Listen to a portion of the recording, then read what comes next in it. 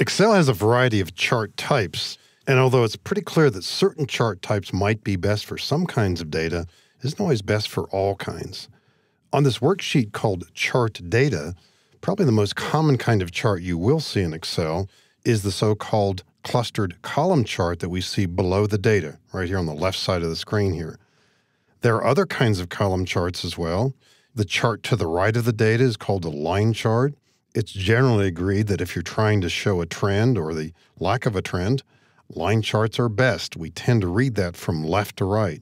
Pie chart, one that's seen to the right of the line chart, is fairly common for showing data when you're trying to show each piece as a component of the entire region or perhaps year, as it is in this case, half year. We have different reasons to use different charts. And in Excel, it's easy to change these as well, too. The next sheet over, called Column Chart, shows us some variations on column charts. And sometimes it's just a question of the formatting that makes one chart a little bit better than the other. Many people will use column charts to indicate volume. Perhaps it's better doing that than a line chart. Sometimes it's just a question of what's easiest to read. One thing for sure, you don't want to be spending a lot of time explaining how to read a chart, particularly if you're making a presentation or if you've sent out some printed material. The less explanation necessary, the better. Column charts are probably the most common for most Excel users. Here are some variations on that type.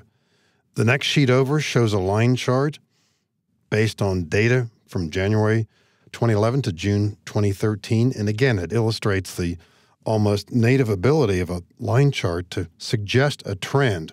And we can certainly see here a generally upward trend with a lot of perhaps erratic behavior along the way, but we do get the big picture of what's going on here, and perhaps better than we would by way of a column chart. The next tab over, pie chart, shows us two different kinds of pie charts. The one on top there is showing the breakout based on just domestic sales, and each wedge there represents a different month, and we can see the legend below that explaining it. And so those pieces comprise the whole. Below that, a different use of a pie chart, but the same general concept. Here we're looking at these total numbers over in column H, and we're seeing rather quickly that domestic is about a third of our total sales. And that brings out the data nicely and gives us a good visual image to accompany the data. A bar chart, you could say, is nothing other than a column chart rotated 90 degrees. And in some organizations, these might be a bit more common than column charts, but the same general idea. If you envision perhaps a goal or the numbers moving rightward, sometimes people use this. They think it's maybe got a little more action to it than a column chart, but perhaps those observations are subjective. But it's another variation on displaying the data.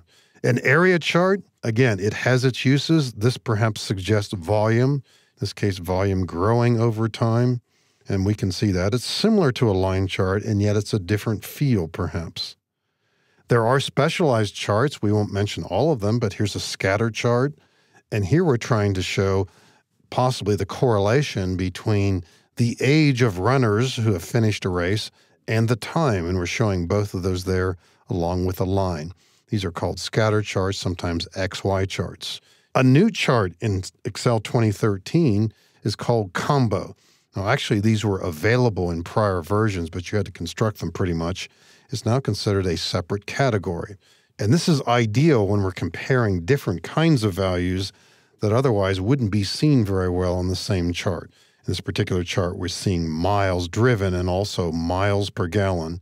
We read the columns off the left side and the line off the right side. And so at different times, you will see different kinds of chart types. One thing for sure, when you create a chart, if you're not sure if it's the best chart, you can easily make changes here. Excel gives us 53 basic charts, but there are hundreds of variations for each of them.